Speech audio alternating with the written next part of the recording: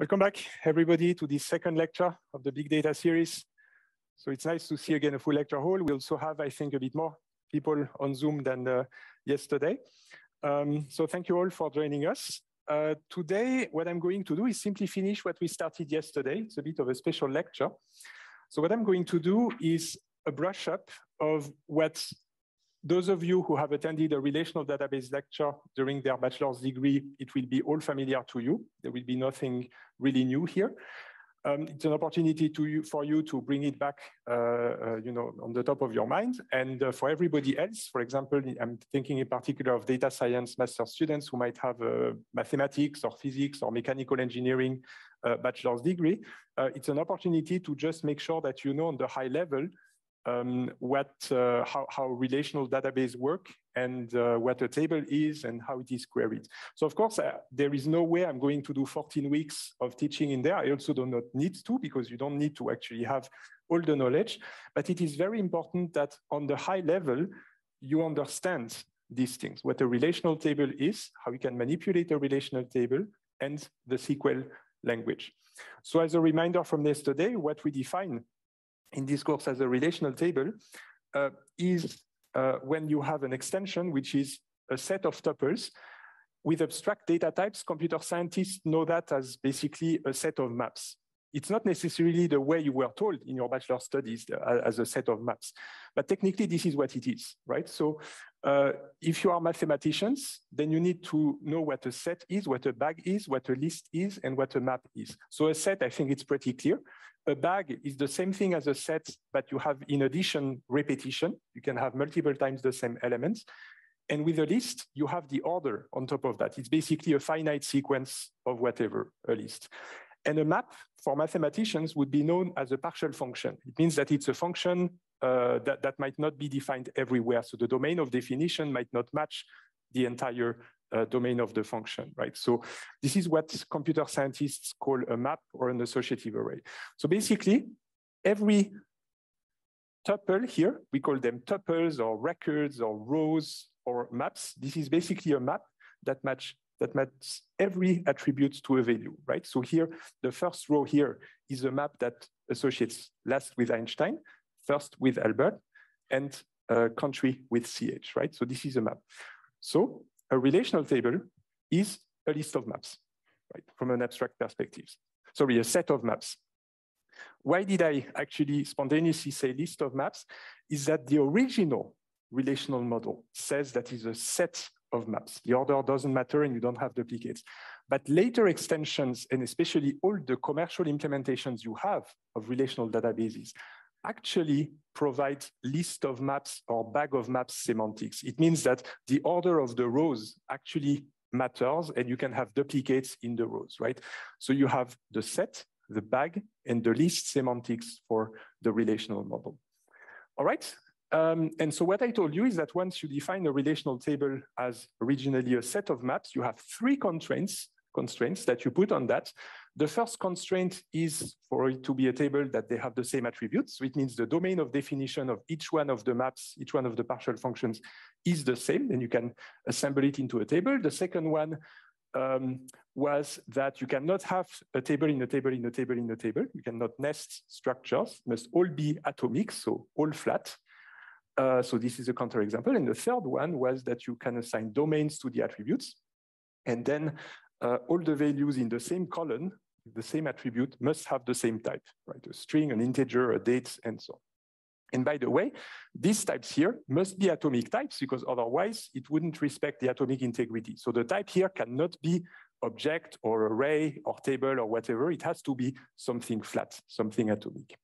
All right, and so if you have these three conditions met on our set of maps, we are within the beautiful world of good old relational databases as they were invented in the 70s, right? And the reason I'm teaching it to you like that instead of the relational definition, which is more classically found in textbooks on databases, is because if I define a table as a set of maps, all I need to do to go to big data is to just relax these three constraints and allow breaking these rules, right? Is the sound okay? Is it too loud, or is it okay with the loudspeakers in the room? It's all good? Okay. So So yes, NoSQL, this is what we will explore. But for now, I'm here, and this is where we stopped yesterday. I said we can manipulate tables, and this is where we stopped, where this is like a restaurant menu, right? So you have plenty of things that you can do with your queries. You can do set queries. Why? Because a table is a set of maps, right? So obviously you can do union, intersection, subtraction on this set of maps, right? You can filter. I will show you in a while. You can rename the attributes. You can rename the relation. And you can also join tables. You know, in order to get added value, you can do the Cartesian products of the sets of maps. So it's a mathematical Cartesian product and joins and so on. But let me show you concrete examples. So this here is a selection. It means that you select a subset of the set of maps. It means you pick some of the rows, but not all of the rows. This is typically based on a predicate that is either true or false on every row, and you only keep the rows for which the predicate is true. In that case, for example, the predicate could have been that B is smaller than or equal to 2, and you get what there is on the right. Okay, next, a projection. A projection is pretty much the same, but vertically instead of horizontally. So what you do is you say, I want to keep column A and I want to keep column C, right? So this is what I get, and I just drop column B. This is a projection on A and C. Right? So basically what you do mathematically is just that you restrict the domain of definition of the maps, right? So I'm just speaking to mathematicians here, that you are clear that this is very formally defined. Okay, then you have grouping. Grouping is very powerful. It's a bit more expensive on the system. And actually when we look into MapReduce, we'll see that we can do it even on trillions of rows. Grouping means that you put together all of the rows that have some value in a column in common. In that case, the column on the left, G, that's the grouping key. So we put together in the same bag everything that has the same value. So I have foo, and foo together, then bar, and bar, and bar, and then foo bar and foo bar. So we have 3 groups. For each one of these groups, I have what's called the grouping key of the group. And here, in that example, I did the sum, right? So 19 plus 4 plus 46 gives you 69 and so on, right? It doesn't have to be the sum. You can do the average, the mean, the max, the count percentiles, and so on, right? But this is basically what you get. It's called grouping. This is very powerful when you want to aggregate statistics and build histograms and that kind of things. All right. Then what you can do is sort the rows. But then you're going to tell me, wait. A table is a set of maps. There is no order in a set. Yes, you would be right. In fact, in order to be able to sort the tables like that, it only works if you consider a table as a list of maps, meaning that you do allow an order on the rows. So if you define a table as a list of maps rather than as a set of maps, then you can sort and you can decide that you want to sort, for example, by first name, by last name, by city, by country. You can even sort on multiple columns, right, in lexicographic order. Okay. Here's the next one. This one is a Cartesian product. So it means that you have 2 tables, not just one, 2 tables right here and right there. And we compute the Cartesian product of these 2 tables. So it's the Cartesian product of the set of 2 records and the set of 3 records here. And that gives us 2 times 3, 6 records. It's just all possible combinations with 1 record here, 1 record there, right? So you get 6 of them. This is a Cartesian product. Now, this is big data. So it might be that each one of the input tables has 1 billion rows. As we will see, I can let you compute how many rows you will get if you compute the Cartesian product of a table with 1 billion rows times the table with, again, 1 billion rows, right? Even I have difficulty computing that. So billion, so trillion, quadrillion, quintillion. So you would basically have a quintillion keys in there. Just have the intuition that this is going to break somehow. So a Cartesian product is usually something you want to avoid. In fact, instead of the Cartesian product, what we typically do is we add some selection in there, and that's what we call a join. So in that case, we will actually only keep the combinations of tuples that have the same value for B. So this tuple right here is matched with this tuple right there, and this tuple right here is matched with this tuple right there. Then you only get 2 left. This is called a join. Joins are extremely powerful, again, in databases. They are still very expensive compared to selection and projection. So selection and projection is quite efficient to do. we'd see you can do it in linear time in terms of complexity. Joins, well, technically you could argue, yes, we can do that in linear time too, right? There's a trick with hash maps and so on and so on. But actually it's not so easy. When you do it on large scales, you still need to shuffle things around, and we will spend a few weeks doing that sort of things. So just intuitively, just remember that a join is expensive. It should feel expensive in your minds, right? And a selection and a projection should feel not that expensive. Okay. Now a few words about normal forms. Normal forms are best practices that allow you to have a well-functioning database system. If you do not follow these best practices and just go ahead and fill your data into tables, you're going to end up with a lot of issues. So I'm not going to show in detail that, because that's, again, several hours of lecture. But the problems that you are going to end up with is that, for example, you start deleting data somewhere, and then you have other data somewhere else that is just not connecting anymore, right? That's a deletion anomaly. You can have updates anomalies where you have duplication of data and you update here and it's not updated there. So now you have inconsistent data. You can have insertion anomaly where you insert data at one place, but then it has inconsistent data compared to somewhere else, right? So just an intuition of that. This is why normal forms were invented, and normal forms are just additional constraints. In addition to the 3 constraints I gave to you, it's even more constraints that tell you how you should design the table. So choose the attributes, choose how many tables you want, and how you spread the data. All right, so intuitively, the first normal form, well, I have good news. You already know what that is, because this is actually atomic integrity. You know, when I told you you do not accept a table in a table in a table, this is the first normal form, right? So this is forbidden, and this is allowed. That's the first normal form. That's a counterexample. Well, you've already seen that, right? As I said, the first normal form is atomic integrity. This is in first normal form. The second normal form, there's a formal definition, of course, right? But intuitively, it's about the fact that here you might have a compound key, right? That says, for example, you have, I don't know, a country and a zip code that uniquely identifies a city, let's say. But then you might have some of the attributes that only depend, for example, on the country. Like you could have the capital of the country in there, but the capital of the country depends on the country, not on the zip code. This is not good practice, right? In that case, you would be breaking the second normal form. That wouldn't be allowed.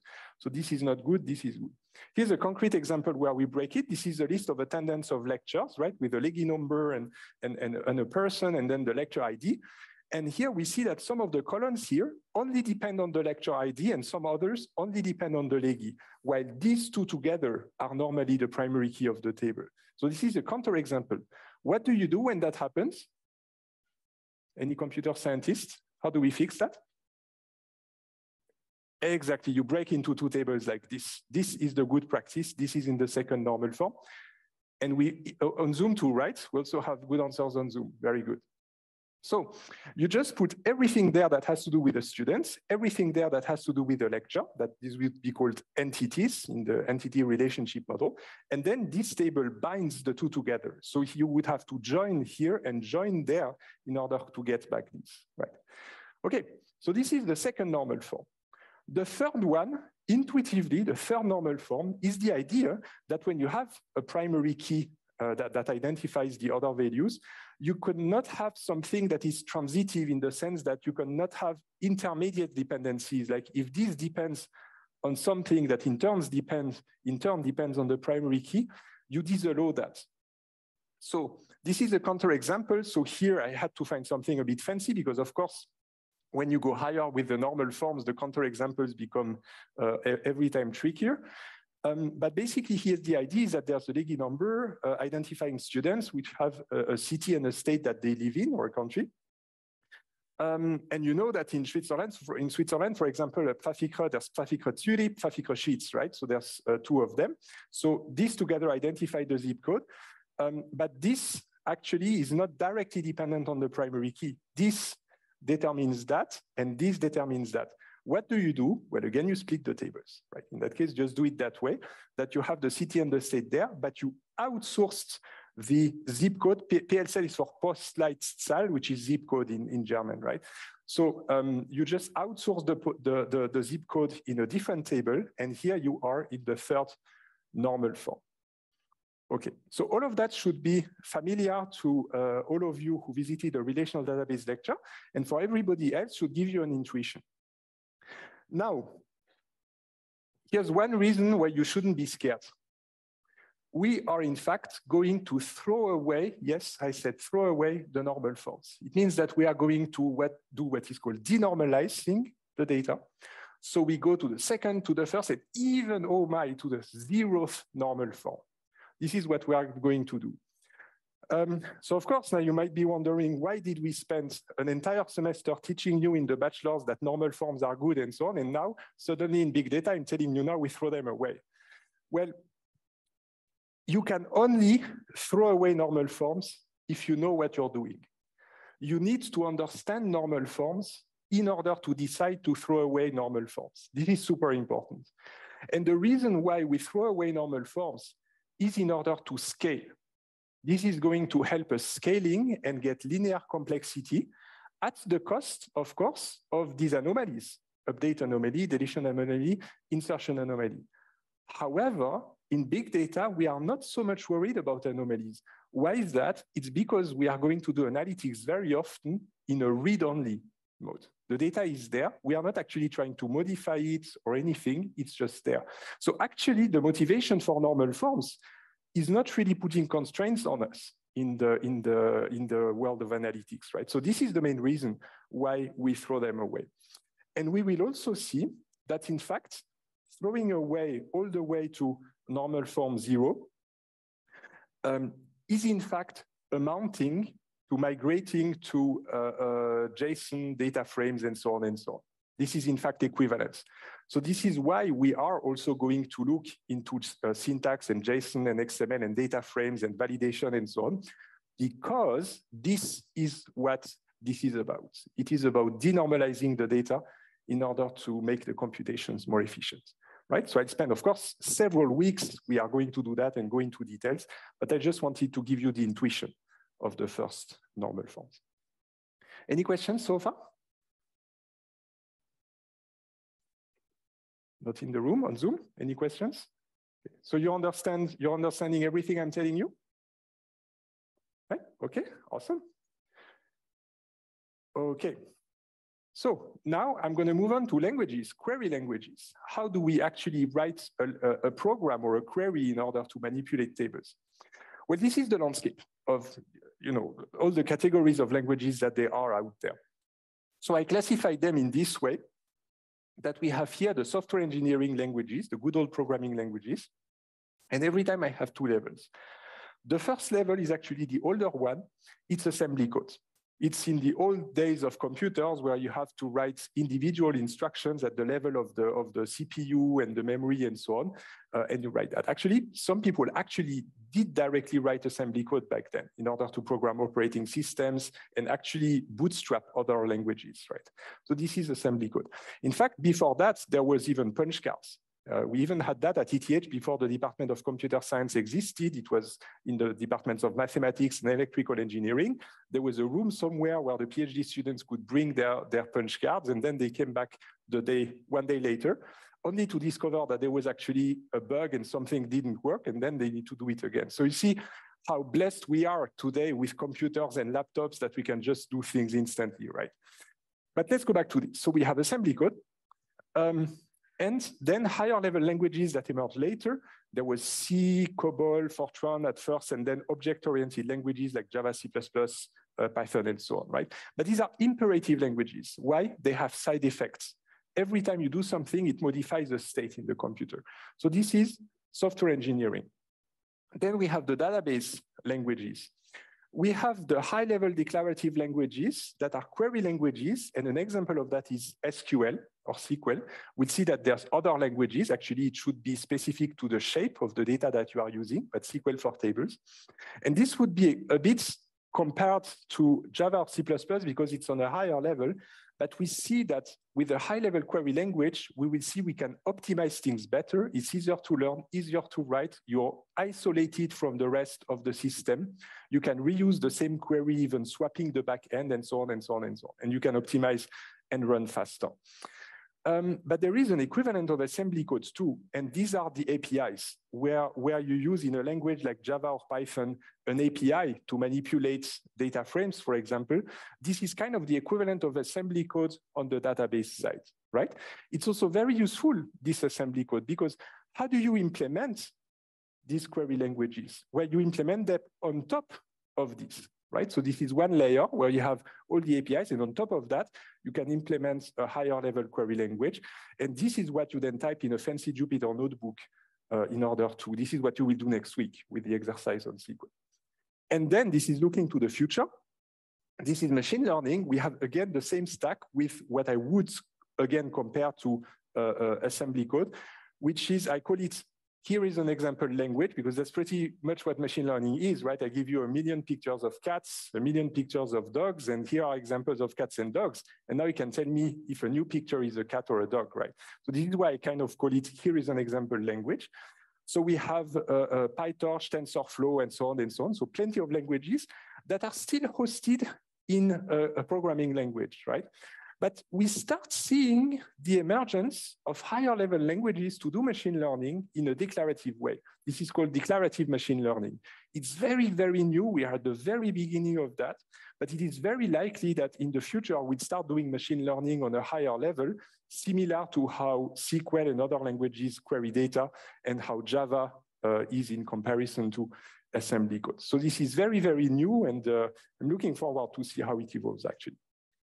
But in this lecture, this is what we'll focus on, right? So we'll look into high-level query languages and also data frame APIs and so on. So we'll learn all of that. But in this brush-up lecture, I'm specifically focusing on SQL. SQL is a language that was invented actually quite shortly after Edgar Code came up with the data independence. So this originated at IBM with Don Chamberlain and Raymond Boyce. And it was in California, San Jose. The laboratory, by the way, still exists. It's called Almaden now. There was a first commercial software very quickly in the 1970s already that was based on a language called SQL, S-E-Q-U-E-L, for a structured English query language. And the system was called System R, right? And this was the first customer. That was 1977. Right, that's more than 40 years ago. Wow, okay, very long ago. And then, of course, the early companies developed and grew. And for example, one was called Software Development Laboratories. And now I'm pretty sure you know it's called Oracle. That's one of the giants now of databases. So basically, there's Oracle, IBM, Microsoft are the big three of classical relational databases. Okay, so what about SQL? Right. The idea is that you should be able to query a database with something that is very intuitive and that sounds a bit like English in the way you interact in order to manipulate the table. So it should be declarative, not imperative, right? You just declare what you would like to have. The second property that it will have is that it is set-based. What it means is that instead of manipulating single values or single pointers, the language manipulates sets or bags or lists, depending on the semantics. But you basically, in the language, you can hold a value that is actually a table that has 1 billion rows. And that's just a single value. So that's called the set-based language. So it manipulates entire relations. It's really a table calculator, as I said yesterday. Now, SQL is no longer called SQL in that way because there was a trademark issue with plenty of lawyers at the time. And so they couldn't actually call it that way. So they moved to SQL. And in fact, this is the reason why now, today, some people say SQL and some people say SQL, right? So SQL was kept as a habit from these earlier times. Just out of curiosity, who here would say SQL? Okay, who says SQL? A minority, but still some of you. Yeah, I tend to say SQL as well, actually. I was probably influenced by the generation of people who were at that time contributed to SQL. All right. So what's important about SQL is that it's a declarative, language, meaning that it works on the logical model, that's the relational model, the tables as sets of maps. And we have a physical execution, of course, but that physical execution, we don't really care what that is. Could be a single machine, we'll see later can be a cluster of machines. And there are several implementations. There's IBM's, Oracle's, Microsoft's, PostgreSQL. There's plenty of implementations that implements the same model. So SQL is a declarative language. We can parallelize, we will parallelize during this semester, actually, heavily. It is also a functional language. So what's the difference between a declarative and a functional language? Well, very often it's kind of put in the same box, right? If you're declarative, you're also functional and so on. But it doesn't really have to be, in fact. So a functional language, I think of a Lego game, right? It basically means that just like you would manipulate mathematical formulas, like with addition, multiplication, arithmetics, and so on, it's just a generalization of that to tables. So this is why it's a functional language. So a functional language in its model is based on the fact that you have the evaluation of functions that take some input in the model and have some output in the model. For example, take a table as input, a table as output. And then what you get is an execution tree. It's called the query plan, where you can take tables and the tables flow in the query plan all the way to the output of the program that gives you a table. So it's just a chain of mathematical function calls. That's basically what it is. Like, for example, f of g of x, comma, h of x. That would be an example of a functional language. But of course, in a functional language, you don't actually write the functions directly. You actually have some fancy looking syntax that hides that you're actually calling functions, right? And I will show you SQL how it looks like. But basically, this is why it's called the functional language, because it's based on mathematical functions that you just chain with each other in order to get some execution. But again, if this is confusing what I'm saying, think of a Lego game. You're just assembling Lego and making it bigger and bigger and bigger. All right, here's SQL.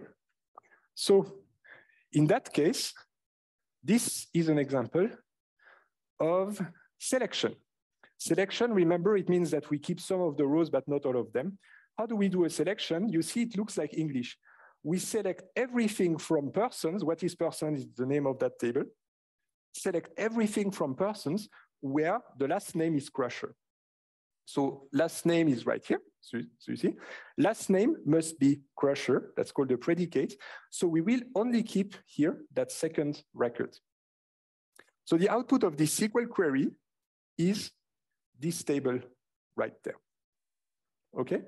So a SQL query takes a table as input, that's with the from clause, and it outputs another table, right? So you see why it's functional. Takes a table, outputs a table. Okay, is this clear for everybody? It's a pretty intuitive language, right? That's designed to sound like English. And even though it's functional, there is no parenthesis here. In a function call, you would have a parenthesis, right? But there are no parentheses anywhere because it's just nicely designed to have a readable syntax. Okay, projection, how is it done? Well, instead of the star here, you say select first name and birth date from persons, and this is going to pick that attribute right here and this attribute right there. So you keep these two columns. So this is a projecting query, right? And this is still SQL. You can rename columns. How do you do it? You use as, again, it's English, right? Select first name as who and birth date as when from persons, and then you get who here and when here, and that's it. That's your output. That's a renaming query. Then you have sorting queries. And again, it's just plain English. Select everything from persons, order by birth date. It's going to be ascending by default. So it means that this is reordering these values here, it's reordering the records in such a way that the birth dates are ascending. Of course, as I said, if you are ordering and sorting the records, it means we do not have the set of maps semantics, we have the list of maps semantics. It means that tables is a list of records, not just a set. Okay, so this is a sorting query, order by. Group by, so I told you how group by is working. So here we say select, I'll come back to that later, select from persons, group by century. It means that we are grouping data based on that. So we have a group with 23. and a group with 24, right? So I have 23, 24. So I'm selecting century here. And here my aggregation function is the count. So I'm just counting everything, and that's a count column. So here I have 2, and here I have 2, right? Because I had 2 records with 23, 2 records with 24. So this is a grouping query.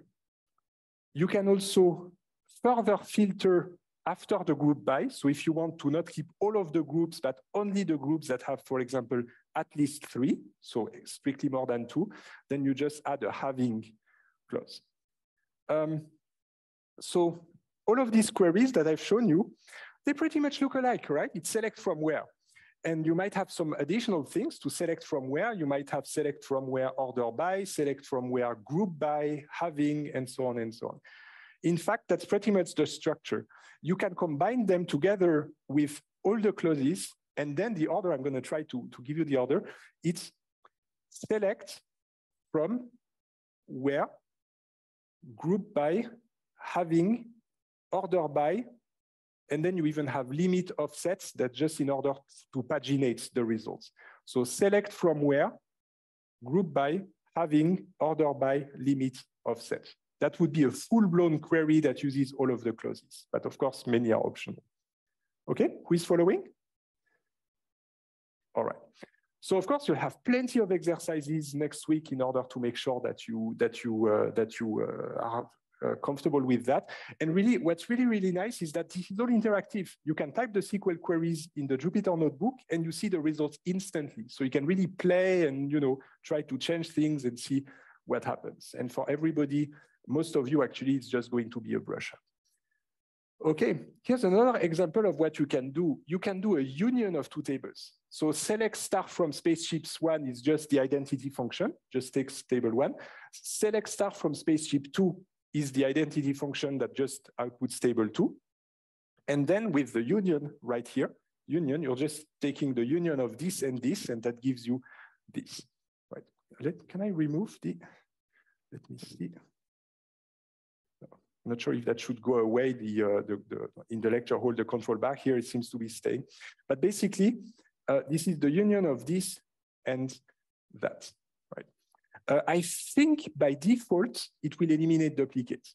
So actually, if you do it in PostgreSQL, which we will use, if there is the same records here and here, it will only put it once in the output. So it's going to eliminate duplicates. So it kind of feels like a set semantics. All right. You can do also the intersection, meaning that you only keep the records that are in both tables, this one. Or you can do a subtraction, meaning that you take the records here that are not in there. That's called the set subtraction. All right. So union, intersect, except. So you see how this is really a high-level language because you can really take a big table, and just merge them together in that way. Sorry, yes? A question on Moodle. Will union work when spaceships 1 have different columns than spaceships 2? That's a very good point. In theory, no, because you should union tables that have the same sets of attributes, right? If you have these constraints that I told you about. In practice, I suspect that many systems will probably not complain. They will silently try to union them and maybe add some dummy data or plenty of nulls in a column. So I suspect it might still work, but be careful, just because it works doesn't mean it's a good idea. Right? So you should really think of what you are doing. Normally, you should make sure that if you do the union or intersection or subtraction, they should have the same attributes. All right? There's actually plenty of cases where a system will not complain and just silently try to do something, even though you probably did not intend what you are doing. So yeah, this is actually why it's useful to learn the theory of databases, right? Because then you understand what you're doing with the system. All right, did it answer the question?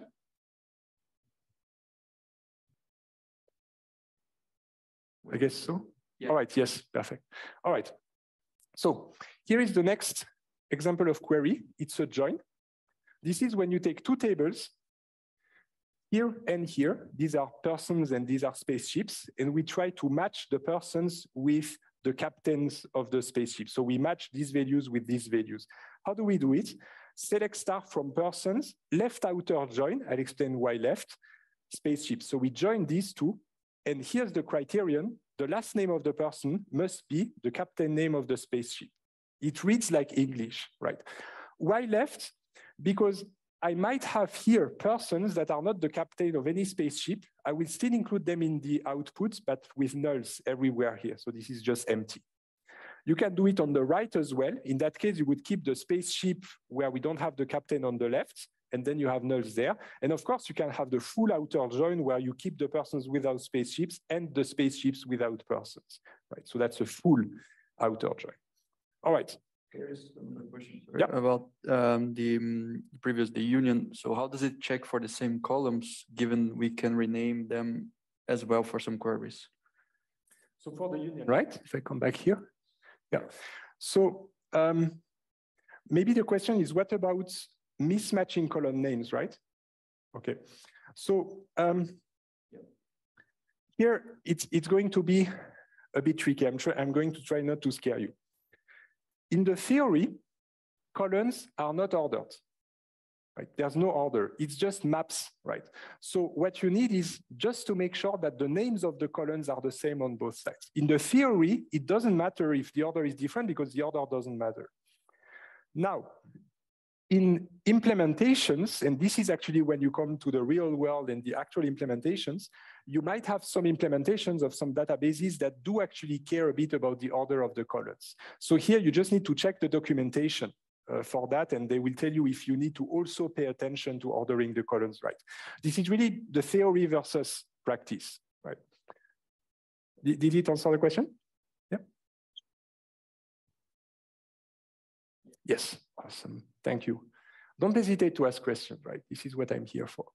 All right, so this is the outer join when we specify the predicates, but here's the easier one. It's actually much easier to do. The natural join is just the same, but now the column names are the same. Here, look. Last name here, and also last name here. So when you have exactly the same column, you do not need to specify the predicate here because it's implicit that you want to match the columns that have the same names. So if you know that the columns with the same names are exactly the columns you want to join on, then this is easier. You just say persons, join spaceships. By the way, here these are all optional. Actually, if you remove that, that would still work. I'm just showing to you the full syntax, right? So you join persons with spaceships. It's automatically matching last name here with last names there, and because you said full outer, it's also keeping the persons without spaceships and the spaceships without persons filling with nulls. Okay, so that's a natural join. So you've pretty much seen much of the syntax. And once you understand it's a Lego game, what that means is that, again, it's like the Inception movie.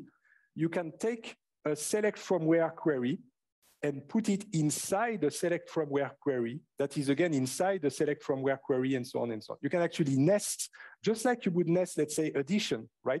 1 plus 2 plus 3. You're nesting an addition in an addition. So you can do the same thing with SQL, and that means that you can have arbitrarily large queries like that. Okay. What's happening in the background is that we have this fancy, it's called an algebra with Greek letters that even can model mathematically what's going on, right? But again, for you, the focus is on SQL. Just make sure to learn SQL. This is what you will need for this semester. A few additional pieces of information is that we have 3-valued logic, meaning you have true, false, but you can also have unknown. I'm not saying much more about that, but just 3-valued logics.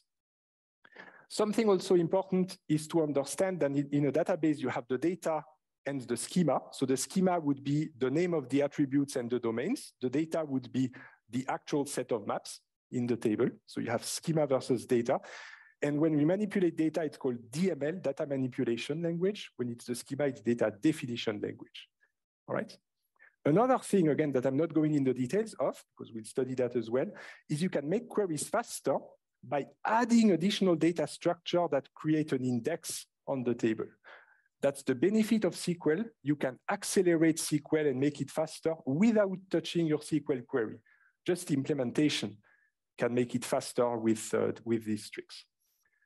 Another piece of trivia facts is we distinguish between write-intensive queries. This is typically what is focused on on the bachelor's level with relational databases versus read-intensive queries. And in this course, we'll have a lot of read-intensive queries. When we have MapReduce, Spark, and so on, this is read-intensive.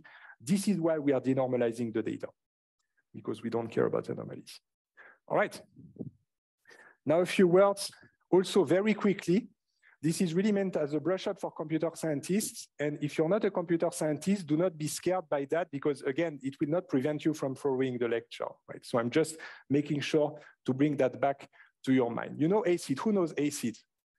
Right, most of you. ACID, atomicity, consistency, isolation, durability. This is just to make sure that if you have 1,000 people withdrawing money from an ATM at the same time, that this is done correctly. That's pretty much what it is, concurrently, that the database is going to work. This is why it's better to use a database than just write Python, because in a database, you will get that. So atomicity means either the transaction is applied or it's not. It means that either you get your banknotes and it's withdrawn from your account, or you don't get any banknotes and it's not withdrawn from your account. That's atomicity, either or, all or nothing. Consistency means that everybody agrees on what there is on your bank account. It's consistent. No matter where you ask, the result is the same. That's called consistency. And for the specific case of a relational database, it's usually meant in the sense also that there's constraints on the data that you ensure at all times. For example, your amount must be positive on your account. Isolation means that it feels like nobody else is writing to the database. So if you go to the ATM and withdraw your money, you probably don't have in mind that there's probably 1,000 other people in Switzerland also withdrawing their money, right? It feels like you're the only one. That's isolation. And finally, durability is that whatever you modify in the database stays there. It's not going to go away when you disconnect the computer from the network or electricity goes down. So this is durability. You store information in a way that it stays there and you can retrieve it again.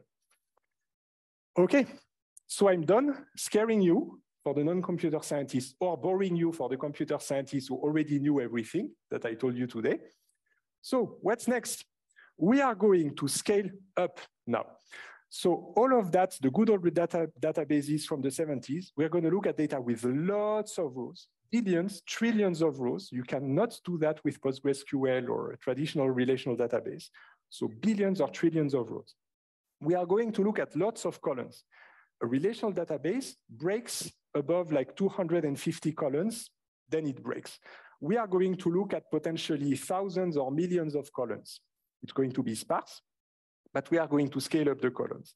And finally, we are going to do something that would make plenty of people scream with normal forms and so on, but we are going to denormalize data and nest data. So lots of nesting as well. And this, in fact, gives us the plan for the rest of the lecture. So every week, we're just going to look at lots of rows, lots of columns, lots of nesting. And that's pretty much it. Any questions? Who feels that they're on top of things? Like they followed what I told you today? Okay, most of you, perfect. Who is lost? It's fine to be lost, right? I know that not everybody is a computer scientist.